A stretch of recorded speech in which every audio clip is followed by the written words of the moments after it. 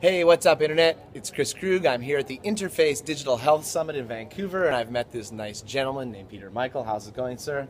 I'm doing great here. Excellent, Yeah, excellent. Well, Michael is a fascinating dude. He is one part artist, one part technical savant. He's built, tell us a little about your device, the Porcini medical device.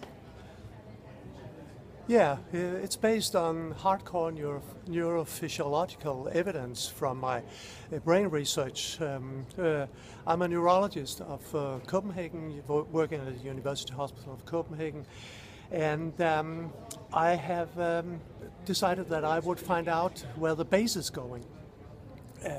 When you listen to a bass, everybody knows that it's not coming through the ears, but coming through the whole body. Right. And I decided I wanted to find out how the body would actually sense this bass. And I found a system, and we named our company after that, the Porcini system, after the Porcinian corpuscles that are sensitive to vibration. Mm-hmm. And of course, bass is a kind of vibration, and we've got the whole body full of them.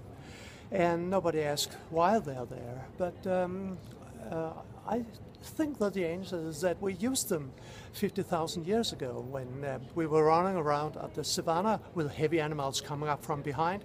We wouldn't hear the animals You'd coming. feel the vibrations. We feel the animal, we feel the danger coming. Interesting. And this sensitive microphone in our organs were actually there to warn us against dangers coming up, so we could be alert and run for our lives. And we have forgotten all about that in our modern world. Well, hey, I know you're a scientist. Until people were beginning to play rock and roll music. So this nice sense of the bass, we love that, most of us. Well, it's always easy to interpret the world through our own lens, but maybe it wasn't rock and roll music. So you think it maybe evolved as a survival instinct. But one of the things that I am interested in is if you look at meditation culture throughout history, or like different devotees, monks, you'll hear them doing this like deeply resonant, like bass frequency chanting. People talk about, good vibes or being on a good vibration or something. And so do you think it's just purely running from the lions, or is there a spiritual or non-physical component somehow potentially to these vibrations? Yeah, but now we are moving into the discussion of music, because that's another story. And part of it is the same, of course. Mm-hmm. But people have been using music also for 50,000 years. And everybody's using music to alter the moods and even health. And the music has this very powerful way of getting your mental processes focused, mm-hmm. and being in a rhythm to be able to calm you down. And it's also part of the savanna life. When you run around in the savanna, you are stressed up completely, scanning the environment for danger, 100 ways to die. Scanning for things to hunt, scanning for mating possibilities. But when you get home to the camp at night, at the fire, you have to build the, should we call it religious or spiritual, cultural, yeah. In the tribe, you have to feel the meaning of the tribe, mm-hmm. feel the meaning of your life, so you get rid of all the stress, and you use music to get into we'll live another breathe day. Again, breathe properly, yeah. So this is the meaning of life. We're together, the tribe, when we're together, we'll survive, and all this social and spiritual things coming out of the music, and still does.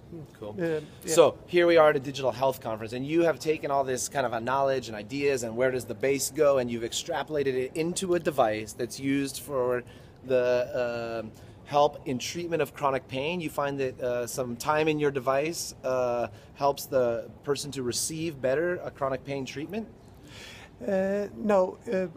We designed a system that actually will cure pain and at least reduce the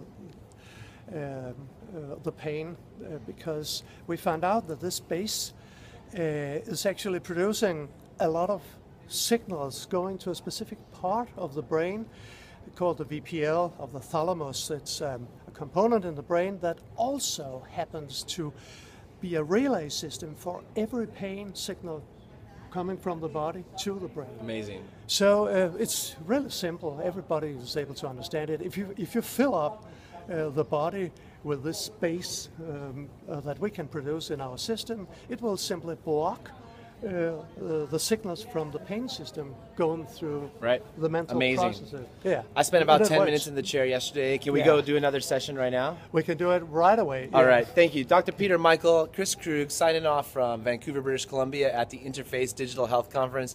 I hope you check this out, check out his device, and if you're here, come take a seat in it. It's quite a transcendental experience. Over and out, Internet. Okay.